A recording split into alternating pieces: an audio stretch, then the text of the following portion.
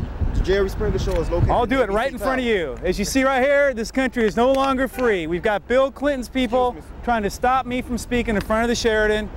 This is not Nazi Germany, ma'am. This is America, the land of the free.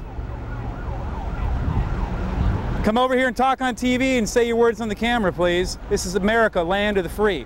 What right does Bill Clinton and Hillary Clinton have to stop me from campaigning in front of the Sheraton Hotel? Bill Clinton, he doesn't have the right to stop you. That's right. However, we do have the authority to stop you from getting over the security checkpoint. No, you can search me right here. Search me right here. I'm not carrying no guns or bombs. Search me right here.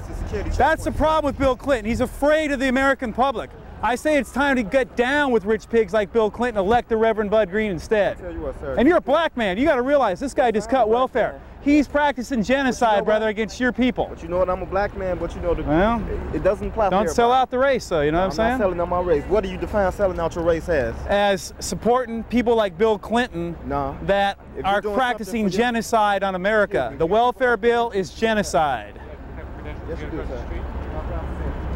I'm just complaining right here. This is no longer a free country anymore because Bill Clinton can control who walks across the street. Thanks. Come over here, officer. We want to know why we can't cross the street and take pictures. Yeah, but we're here for the Jerry Springer Show. I'm a presidential candidate in 5 states. Reverend Bud Green. Without credentials. That doesn't sound fair. Area.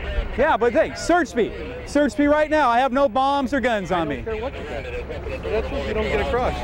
That sounds like Nazi Germany to me, sir. I'll take it for what it's worth.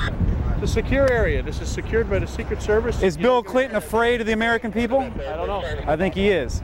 Rest my case. Thank you very much for showing up. All right. You're gonna suck my bud. Here, let me say something. Get the mic in. Get the mic in. Let's go. She just made me hit me in the head. Prior to our arrival here in Chicago, Jerry offered us the use of a private jet and a suite right next to the door. We declined it. Instead, we flew commercial in coach and took accommodations at Motel 6 so we could relate to the common man. And I want to tell everybody, the Motel 6 left the light on for us. And that's the truth. I also want to thank Motel 6 for not absconding with my buds when I left them in the room. Appreciate that. So that you may never forget your encounter with the Reverend Bud. That entitles you to one joint. That entitles you to one joint on Election Day when you redeem it. Federally grown weed. Right on. Oh my God, Reverend. Wow. Did you get busted on that show when you sparked up? Nah, they can't do nothing, Reverend Bud, because it's legal for me to worship the Lord as I see fit. Exactly. Exactly. No. No, this is we're taping for Springer right here. When's it gonna? So you should show up tomorrow. It's gonna be on the. We're gonna tape the thing in the studio tomorrow if you guys want to come down and check it out. I'm from Newport Beach. I just right on. California, You know we're from California, brother. Right on. Oh man, I wish I had the chronic. Sparking this patty right here. Cruise by tomorrow, you'll see some tomorrow. Right on. This is the only man, and let me just say this to America. This is the only man who has ever had the guts and the size testicles needed to get on TV and smoke marijuana in front of the public to let everyone know that it's not such a bad thing, that the police should have nothing against a 30-year-old responsible American citizen smoking a joint. And that's the whole point here.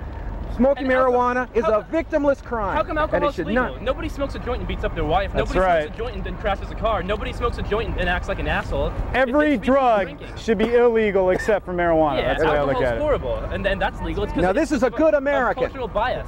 It's because marijuana's grown in Africa and other countries like that, and the white Europeans say no. That's the whole deal. There you got it, Jerry. The youth of America speaking the truth right there, Jerry. Good to meet you, Reverend. May the Lord of the Holy Year be with you. I'm from Newport Beach, California. I'm just visiting my friends. Okay. Right. Okay, we're gonna head to Michigan Avenue and do some more campaigning. Where's your deal tomorrow? Right here. NBC. We feel that marijuana should be legal, it should be taxed, and it could erase the national debt because we have so many bud smokers in this country that there's enough that we could get rid of the national debt right away. I see that's a sort of. I have to tell you something. I know you're wearing your President Clinton thing here, but you can't trust a man who said he didn't inhale. Thanks a lot.